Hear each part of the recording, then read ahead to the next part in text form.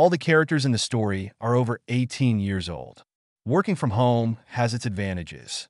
I don't have to commute to and from the office, and I can come whenever I want. Sounds perfect, doesn't it? Well, without trying to pretend that I'm gloating, it is. My name is Eugene. I work as a software specialist at a large computer company, which means that I take new programs and try to find any flaws or weaknesses in them before they are put into operation. The company provided me with a powerful computer, and as long as I logged in for 8 hours every day, I was delighted. Of course, I had to show the results in a timely manner, but it was not difficult to meet their deadlines. Another advantage for such a even young age, was the salary. This allowed me to rent a small and cozy private house with 2 bedrooms and an excellent janitor with a barbecue and a gazebo. It was about 2 p.m. when a phone call interrupted my daydreams, something I seemed to do often when I was trying to fix a glitch in the program. Looking at the smartphone screen, I saw that it was my father. Hello. Hi. Do you have a minute to talk? Of course, Dad. What's the matter? I asked. We have a drunk man here who crashed into a tree near a house on a cargo truck in the Urals. Are you and Mom okay? The driver is alive? Yes, we are fine, and this man is also alive, but this tree demolished part of our bedroom and kitchen. It really angered your mom and scared her a lot, he replied. What can I do? I asked. I was hoping that if it wasn't too difficult, she could come and stay with you for a while, he asked hesitantly before adding, the renovation won't take more than 2 weeks. We talked for a few more minutes. My father is not very talkative. When I asked if he wanted to come too, he said he was going to look after the renovation of the house. Plus, it was harvest time. He couldn't leave in any way. Before I finished the conversation, he let me know that Mom would arrive tomorrow by long-distance taxi. I found myself looking forward to meeting her. Being only 3 hours away and knowing how early they get up in the morning, I decided that my mother would arrive here around noon tomorrow. My mom is kind of obsessed with cleanliness, so I took the time to get myself cleaned up. The house has 2 bedrooms, which are separated by a single bathroom, a spacious kitchen dining room, and a cozy living room, which makes up the rest of the house. I converted one of the bedrooms into my office with a comfortable sofa and a mini fridge. Sometimes I have trouble sleeping, so I came to the office and worked late. Instead of going to the master bedroom, I often just collapsed on the couch when I was tired enough. I made sure to put clean linen on the big bed in the room where she would sleep, and a pillow and a blanket in the office. Trying to get back to work proved difficult. My mind kept going back to the past to fondly remember that big tree. In my early teens, I became obsessed with climbing to the top of it. I vowed to defeat him at all costs, and after many failed attempts, I finally did it. Since that time, I have spent countless hours in that tree, admiring the magnificent view that opened from our place. I sat at my desk and let these faded memories fill my mind until they became as clear as they were then. For some reason, my mind imagined my mother. She's a petite woman, weighing about 70 kilograms. The rest of the day went smoothly. By the time I finished working, I was way ahead of schedule, which meant I could relax a little tomorrow. Friday, which was the next day, was perfect. I could finish this assignment and spend a long weekend with my mom. The next morning, I got up and turned on the coffee maker before heading to the bathroom and standing under the shower for a long time. Less than 2 hours later, I put the finishing touches to my assignment and logged out. Looking at the clock on my computer screen, I saw that it was only 10 in the morning, so I decided that I had enough time to cook something for breakfast. As soon as I poured the scrambled eggs into the pan on the stove, I heard a faint knock on the door. I rushed to the front door. There was a woman standing on the porch, whom I lovingly called Mom. Her wide smile and twinkling brown eyes lit up her face, a scattering of freckles on the bridge of her small nose. "Hello, son," she whispered to me. Before I could say anything, we both smelled fried eggs starting to burn on the stove. "Oh shit, I forgot about that," I said when we let each other go. "Don't worry, I'll take care of breakfast." "You can take my things to my room," she said, already heading for the kitchen. I was amused by how quickly she went into mom mode when I dragged her big suitcase into the bedroom and put it on the bed. Thinking that maybe there were some things that needed to be hung up, I opened the suitcase. The smell of fried bacon hit my nostrils as soon as I got to the kitchen, making my stomach rumble with anticipation. I hadn't realized until now how hungry I was.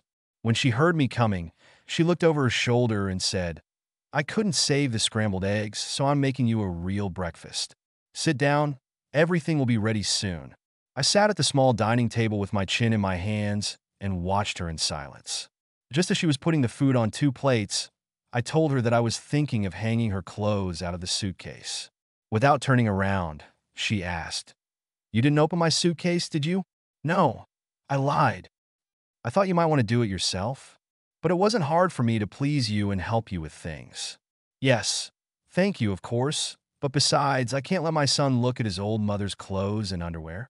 Laughing mischievously, she said it. "You're only 42, Mom, and you're far from old." I complimented her. Relaxing, she picked up the plates and carried them to the table. She had to bend down slightly to hand me my plate. It was when we were putting the wash dishes in the cupboard that my mother complained about how high the shelves were. It wasn't a problem for me because of my height. Going to the built-in cupboard for various utensils, I pulled out a 3-step kitchen stool, opened it, and put it right in front of the counter by the cupboard. It was here when I moved in. I think the owners knew my mother was going to be short. I told her with a smug smile on my face. Laughing, I gave her a tour, making sure she knew there was a shower in the bathroom too. When I showed her the office, she noticed the sofa and said that it would be more comfortable for her, so I should take the bed. We got to her room, and I watched as she appreciated its scarcity. There was a double bed, a small chest of drawers, a bedside table with a lamp by the bed, and a cluttered closet. I don't think she was too impressed. "What would you like to do today, Mom?" "Oh dear, if you don't mind, I'd like to stay at home. Maybe watch a show. Who wants to become a millionaire?" "It's been a hectic few days. I'm exhausted," she replied. "Sounds good to me. I'm just glad you're here," hugging her before leaving. The furniture in my living room consisted of a large upholstered sofa with a coffee table in front of it and a flat-screen TV. I am a man with simple tastes. It took about 20 minutes before Mom came out and said she was going to take a hot bath. This suited me, as it gave me time to get comfortable clothes out of the closet. I changed into an old t-shirt and baggy sweatpants, then settled comfortably on the couch. She had a comb in her hand, and when she got closer, she handed it to me. "I want you to comb my hair like before," she asked. "When I was younger, I used to brush her hair a lot. And now, before you think that I'm some kind of sissy, let me tell you that I had good reasons to fulfill this little request for her. Firstly, it made her happy, and secondly, it made me happy too. She would sit on the floor in front of me, and I would sit on the couch and comb my hair. I did it to show her how much I love her. Of course, after I turned 18, my arguments became a little vague. I often found myself looking over her shoulder while brushing her hair. Taking the brush from her outstretched hand, I sat on the edge of the sofa and watched as she sank to the floor between my spread knees. Leaning back on the sofa, she pulled off the towel and put it aside. Carefully untangling the tangled hair, I began to run the brush through her hair, looking over her shoulder. At first, her arms were at her sides, but she must have been uncomfortable. We spent the rest of the day looking through everything we could find on cable. Around 6 in the evening, pizza was delivered to us, and I took out a bottle of wine that was in my minibar. Soon after we ate, the romantic movie started. "So, my being here will create problems in your personal life?" she suddenly asked.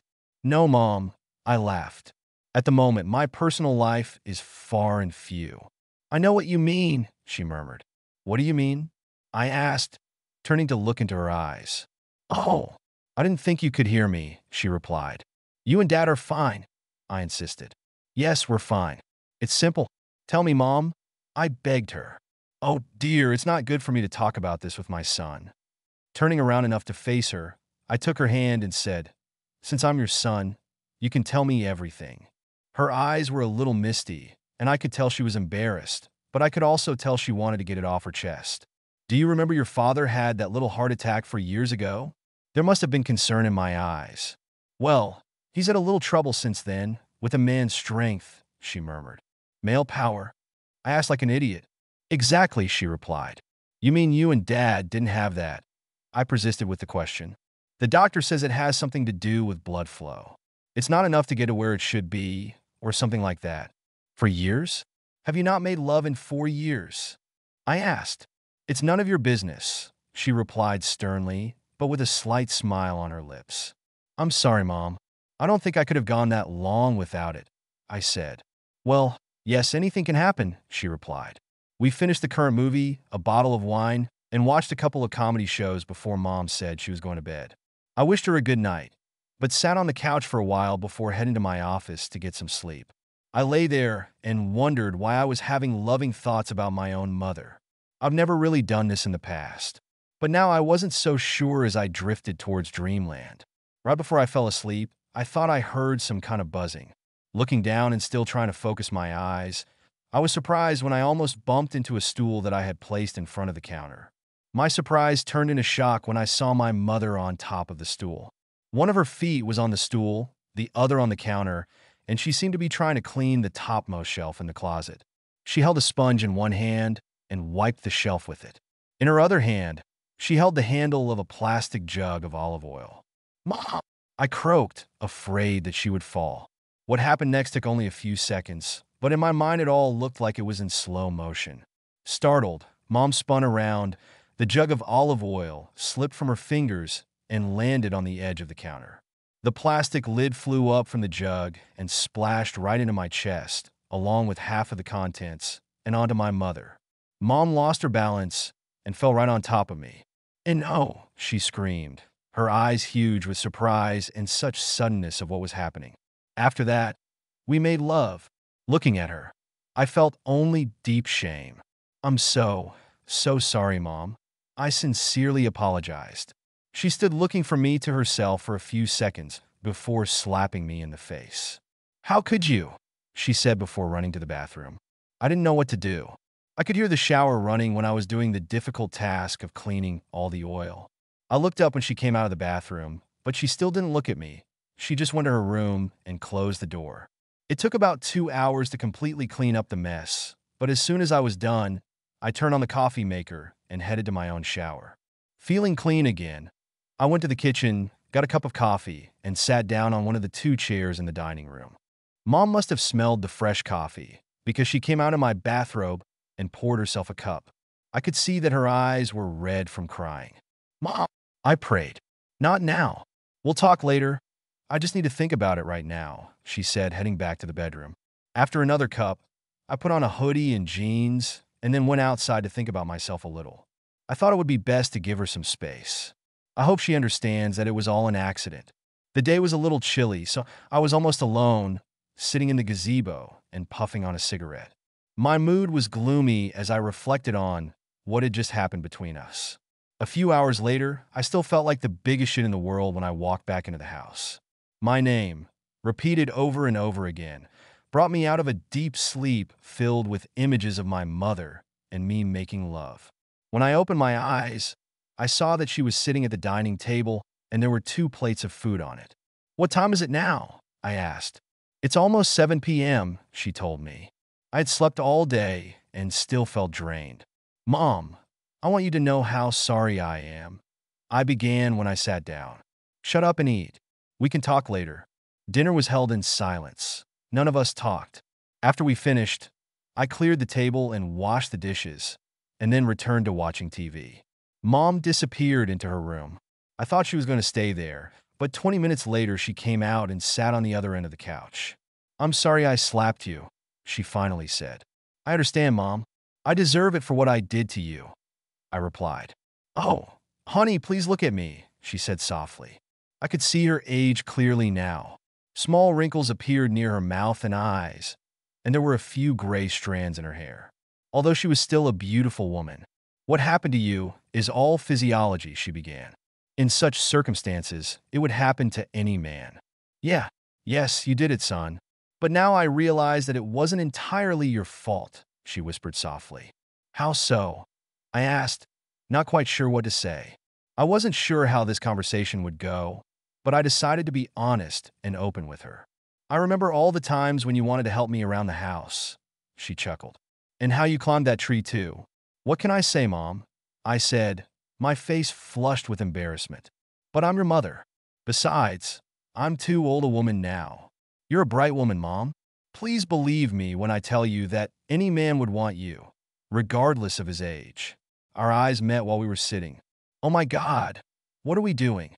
This is so wrong," she blurted out before jumping off the couch and running into the bedroom. Stunned, I just sat there. I couldn't believe that I had taken a step towards my own mother. Was I some kind of sick person, I wondered? A few minutes of thinking about this thought did not give me an answer, so I decided to go to bed and pray that tomorrow would be better. I was stretched out on the couch in the office for about 10 minutes or so when I heard the shower turn on. The shower didn't last long. I heard her leave, and then the sound of the bedroom door gently closing. I lay there for another 10 minutes before I decided to go and apologize. When I reached the bedroom door, I was about to knock when I heard a buzzing coming from her room. Putting my ear to the door, I barely heard her soft whisper. On Sunday morning, I found my mother sitting at the dining table in my bathrobe, clutching a cup of coffee. I made one for myself and sat down opposite her. She was just staring absently into her cup, but I could see that she was nervous. I knew I had to say something, but I didn't know what it was. We sat in silence for a while. Then she looked at me. My heart sank when I saw the sadness in her eyes and the worried expression on her face. When she spoke, I could hear the reluctance in her voice. I want to apologize for what happened yesterday. If I hadn't been sitting in that chair. She didn't finish. You have nothing to apologize for, Mom. I tried to reason. But it really ended the way it ended, and I'm so ashamed of it, she said, almost crying. Confused, I asked, what should you be ashamed of? The fact that I couldn't control myself, she replied, leaving me even more confused than before. I'm sorry, Mom. I don't understand what you're trying to say. I got up, poured us another cup, then sat down again and asked what she wanted to do today. She told me to look outside first. When I looked out of the kitchen window, I saw the rain pouring down. So much for a nice walk around the neighborhood. I told her. I said she could choose what we would do, and she suggested we just watch TV all day. None of us were hungry, so we took our coffee into the living room and settled comfortably on the couch. We watched the channels on demand and planned our viewing pleasure for the day. We put our empty cups on the coffee table and made ourselves comfortable. The first movie was a bit boring. Does your back hurt, Mom? I asked. A little bit. I think she might have been pulled yesterday, she replied, embarrassed. The worst thing happened again. We made love. Oh, honey, I'm so sorry that I let this happen. It was wrong, but that's all I could think about since yesterday, she whispered. Mom, I just want you to be happy, I told her. You did it, darling. It almost hurts me to be happy, she grinned. Give me a few minutes and then go to the bedroom, she told me as I watched her leave. Curiosity got the better of me in less than 5 minutes. I followed my mother to the open bedroom door and looked inside. I lay down next to her. After we woke up and took a shower together, we went and ate something. We were both hungry. Early the next morning, Dad called to find out how things were going. I only heard Mom's part of the conversation. It's all right, darling, but your son doesn't do much house cleaning, so I think I'll have to make a trip once or twice a month to get the house in order, she told Dad and smiled at me.